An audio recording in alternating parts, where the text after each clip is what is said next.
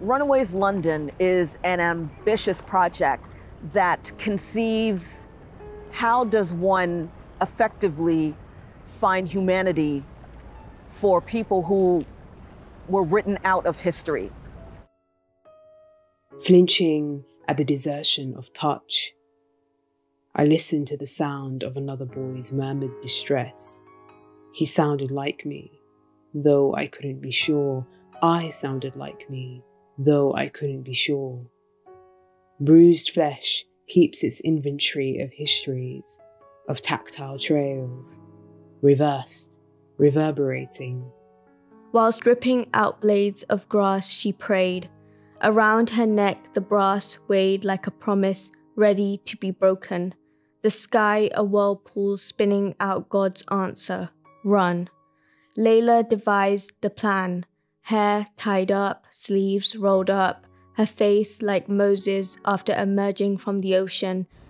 Runaways London is a project that seeks to help flesh out the experiences of enslaved Blacks, particularly Africans, and bound servants coming over from South Asia, to give them their voice, to magnify and center their experiences as resistance from forced servitude.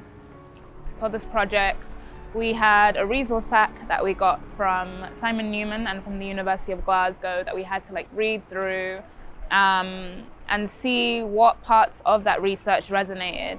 It was about the enslaved people in London and across the UK, and the only proof we had of their existence was in these newspaper advertisements that would basically be calling for their return so they could be put back on auction, essentially.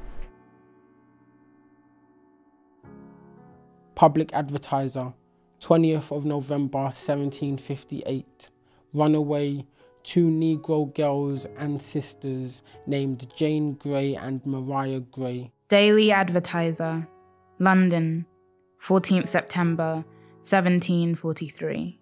A black Negro woman, about 19 years old, goes by the name of Sabina. Daily Courant, 24th of January 1718. A Negro boy named James, age 15, went away from his master the 20th instant. Is supposed to be deluded away by some other blacks about Whitechapel, Ragfair, or Rotherhithe. They are Captain Barrett's property, and any person harbouring or secreting them will be prosecuted for the same. Jane is short and well set, with the evil in her neck, and now very much swelled. With 2 letters on her breast and shoulder, made her escape out of the ship Hannah.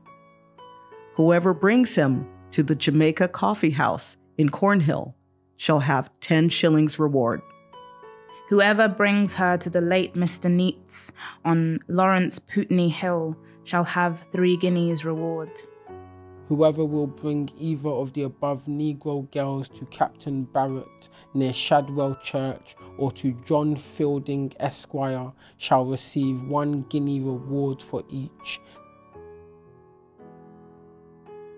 The advertisements were calls for help in a certain sense, placed by slaveholders who were desperate to find where their enslaved domestic had run off to, their domestic that may be enslaved or bound.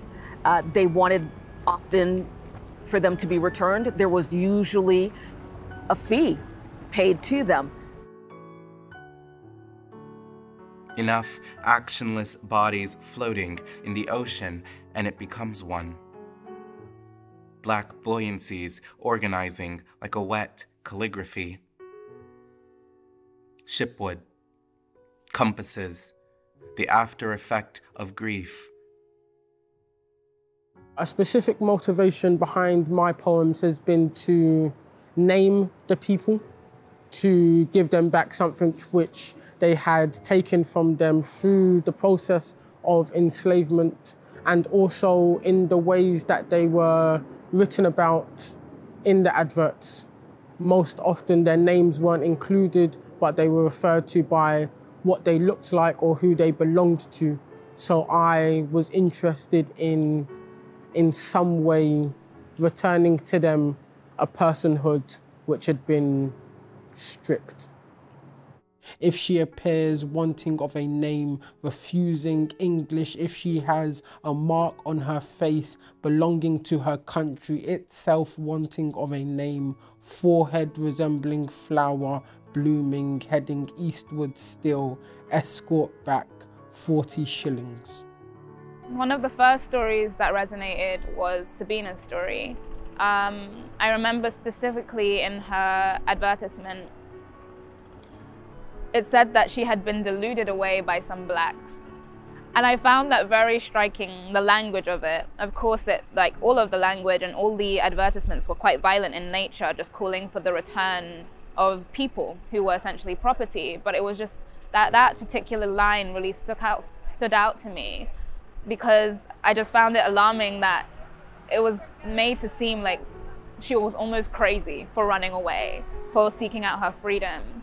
But I think for me then what resonated and what clicked was the idea of community, the idea that there was a rich community of black people, of enslaved people who had sought out their freedom in London, who were there supporting one another. Song of brass horns is rich, dancing through my scalp. He shaved my coils, but they are growing. Black hands grasping music. Black eyes are wide-eyed. I rest my eyelids, listen to the swell of thudding drum, beating, beating. We are so many, grinning teeth, tightly packed but upright. Yellow glow kissing the cheeks of everything. It's important for Runaways London to tell these stories because the archive of slavery at best marginalizes the experiences of enslaved Africans and South Asians. At worst, erases their existence altogether.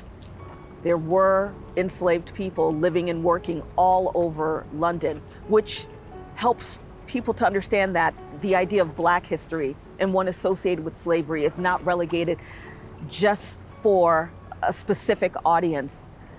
It's everyone's history. Black history is London history, it is British history. I think it's important that the stories are told because in my experience and in my education, they haven't been told. And whilst there may not be a lot of information on the lives of these people as poets, I would hope that we are able to take that and we are able to imagine something which bears some relation or some closeness to the lives that they lived. It's really important that this project and this whole, these poems, this research serves as a pointing for the UK to kind of confront the history.